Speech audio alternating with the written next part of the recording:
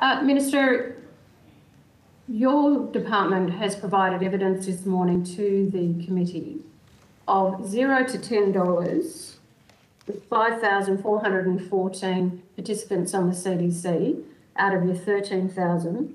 So there's no money, barely any money in those 5,000 people accounts. There's $10 to 203,000 people's accounts.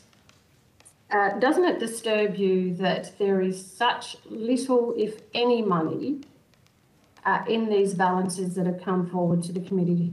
People are literally going hungry. Well, Senator, as I said, we don't have any. The money that people receive for their welfare payments is divided equally 50-50 between the income management card and their own personal bank account. We don't have, obviously, any line of sight as to what people might have in their other accounts.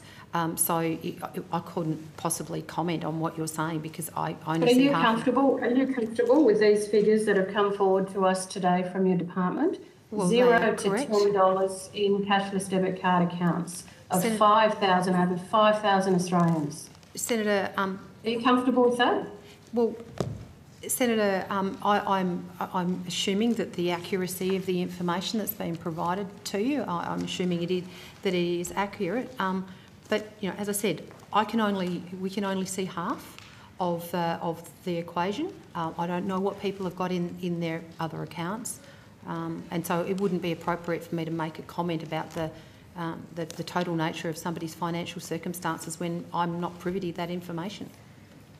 So you're not concerned that there's probably no dollars whatsoever in people's accounts? They can't feed themselves, their families, or even buy a warm heater to keep warm in the winter cold. I just think, why aren't you asking more questions about why these account balances are so low?